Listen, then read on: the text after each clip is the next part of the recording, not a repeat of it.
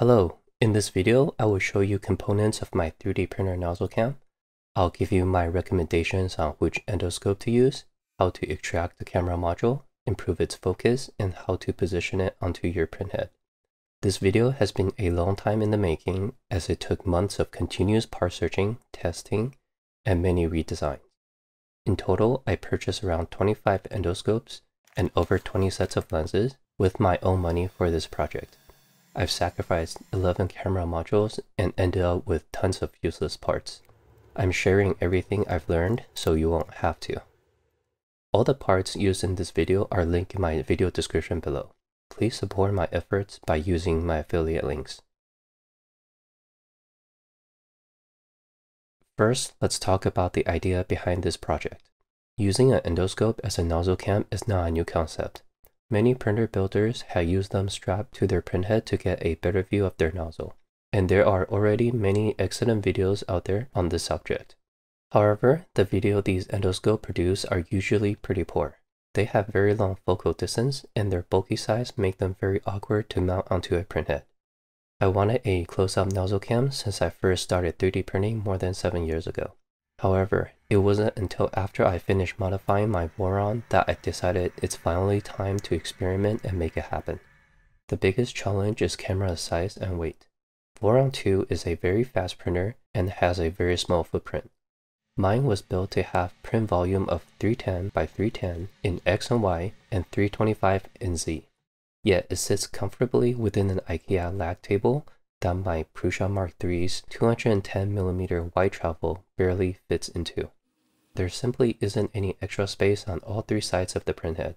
Therefore, I needed to find a way to make my camera footage up to standard while making it as small and as lightweight as possible to not reduce my printer's performance.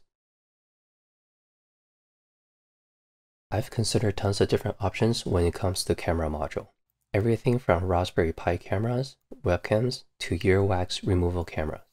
Yes, they do exist. However, they each have their own issues that are too long for me to list in this video. So I decided to simply strip down an endoscope and improve its video performance. I've tested around 10 different affordable USB endoscopes. Out of them all, this Ventronic is the one I would recommend. There are other endoscopes that are smaller or have higher resolution. But after considering all the pros and cons, this endoscope gets my recommendation because it's fairly easy to cut open, has extra vertical resolution at 1280 by 960, pretty good color balance and field of view. And most importantly, what I found inside seems to be very consistent. I also did an in-depth comparison between these 5 endoscopes. I will add a link to that in my video description. Before we start cutting, I want to mention that these camera modules are very fragile and were never meant to be extracted and used this way. So be warned that you might have to purchase more than one, just in case you killed any. The first thing we need to do before we cut open our camera is to find its orientation. Plug it into your computer via a USB hub, as it should offer an additional layer of protection to your computer just in case if we shorted out our camera while cutting or soldering. On my Windows 10 computer, the endoscope was instantly recognized without any drivers. Now let's open Windows Camera app and you should see a live view of your endoscope. Rotate it until the display image is upside down. We will then mark the underside with a Sharpie. This is where we want to cut. The reason for this is because its circuit board sits horizontally inside the metal body. By cutting from the underside, we are less likely to cut into its circuit board as well as its ribbon cable for the camera sensor. The aluminum body can be easily cut open with a Dremel and a thin abrasive cutting disc. But since I have a metal mill, it's what I'll be using. I positioned the bottom side of the endoscope up inside the milling vise, zeroed my digital readout, and took 0.5mm depth cuts until the aluminum body is breached. Then you can use a flathead screwdriver to twist and pry it open. But do be very careful when doing this because if you poke too deep, you could damage the circuit board as I did here. What I would recommend instead is to use a pair of snap ring pliers. I was able to pry it open and extract the camera module with very little effort. Remember to blow off any cutting chips with compressed air as well. Then the next thing you want to do is to release the ribbon cable. Doing this now will minimize your chance of breaking it as the USB cable it comes with is very stiff and fiddly. Next, we will peel off the LED ring in front of the camera sensor. We will add our own floodlight, so this is no longer needed. We'll cut it off with a pair of flush cutters. Then, remove the foam ring on the camera sensor. Use your fingernails to clean off any remaining glue residue. Some camera sensors are loosely attached only by its ribbon cable. This Ventronics endoscope I recommend has its sensor glued to the PCB, but that's not going to stop us. Simply trim off the glue with flush cutters while taking extra precaution not to do any damage. We can now move on to its breakout board. Desolder its stiff USB cable and solder on a more flexible one. The printed marking on the PCB can be inconsistent depending on which endoscope you use, so I'll list them out on screen now, but always double check pinout with a multimeter. In my case, this setup won't be permanent as I am still working on my fully modular printhead, so for now, I will solder out a female micro USB connector instead.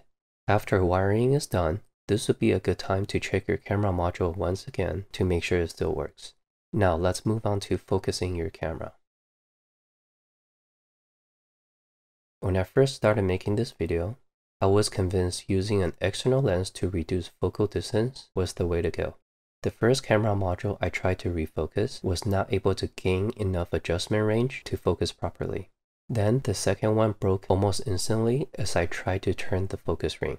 Later, I was more successful with breaking the lens ring loose, but the end result is never pretty. You just don't know how much glue was applied at the factory.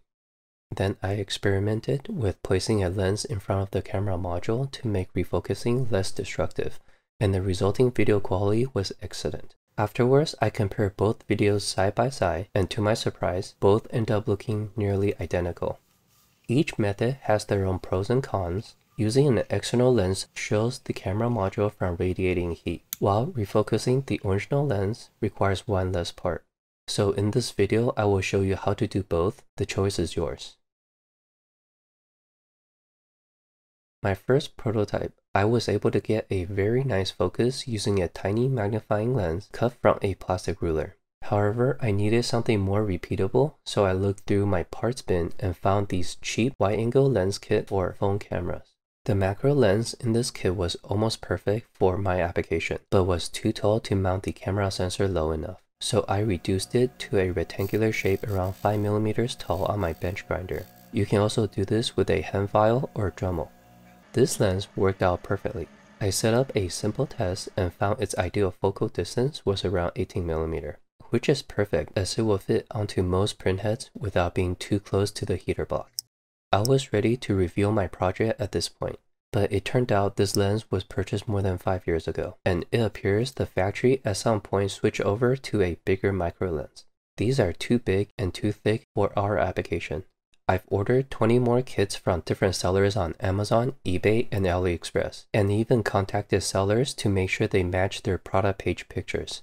But all the ones I received were the wrong size and no sellers had any idea what I was talking about. Part availability was a major issue. Unfortunately, I also destroyed the only extra lens I had at the same time. Further testing were stalled, and this was the reason it has taken me this long to release this video. Thankfully, a fellow Voron Discord member informed me of these blips lens, so I ordered a few to test. First impressions were good, and definitely easier to cut to size. I then designed and printed this test platform to find its focal distance. With an X-Acto knife, I cut the blips lens to size and mounted to my test platform. The resulting focus was around 17mm, nearly identical to my previous plastic lens. This turned out to be a great alternative. The second option is to refocus the existing lens on the camera module. To do this, I held the camera module securely with pliers. Then I used an X-Acto knife to scrape off as much glue as possible off threads of the focus ring. And finally, using a combination of flush cutters and pliers, I broke the focus ring loose. Once it was able to rotate, I placed a subject about 18 to 20mm away and manually adjust until it is in focus. In order to get a good camera view, we need to mount our camera assembly as low as possible. From my experience, the ideal angle is to aim around 4.75mm in front of the nozzle tip tilting 17.5 degrees downward with the camera module mounted around 18.75 millimeters away. If you are using a lens, it should be placed 1 millimeter in front of the camera module. You want to aim slightly in front of the nozzle tip to be able to see better when printing, and it also allows the whole nozzle to be more in focus. Your nozzle view will look cooler if you place your camera slightly off angle instead of directly in front of your hot end. I will also include my Thingiverse link to a mockup camera step file if you want to create your own nozzle cam. If you watched my in-depth endoscope comparison video, you will see that most of these camera modules video don't look particularly great. Most will even reduce its frame rate depending on how much light there is. So the solution to make your footage look better is to flood your nozzle area with lots of lights. You can experiment with placement of LED lights. Just make sure they are not directly visible or shining directly into the camera lens. I have positioned one LED fairly low, mirrored from the camera, and two more LEDs higher up, one on each side of the hot end, to flood the surrounding area with lights. This provided excellent lighting and the nozzle cam looks great. The LEDs I used were salvaged from a spool of 5V LED tape. They are 50/50 form factor and can be purchased individually, but for me, it was simply cheaper and easier to desolder these LEDs and use its resistors. I chose 5V LEDs because my Voron is running 3 separate 5V, 12V, and 24V power supplies. 12 and 24V are switched on and off by relays using Octoprint enclosure plugin. Only 5V is separate from my printer's power switch, so I can separately turn on my nozzle light even when my printer is powered off to switch print heads. These 50/50 LEDs are tiny and a bit hard to solder. The side with cut corner is negative and the other side is positive. 50/50 LEDs are technically 3 separate LED diodes packaged into one, so I soldered on 30 gauge wires bridging all 3 pads and added a current limiting resistor on negative side per LED. I then added a dab of superglue and heat shrinked it securely.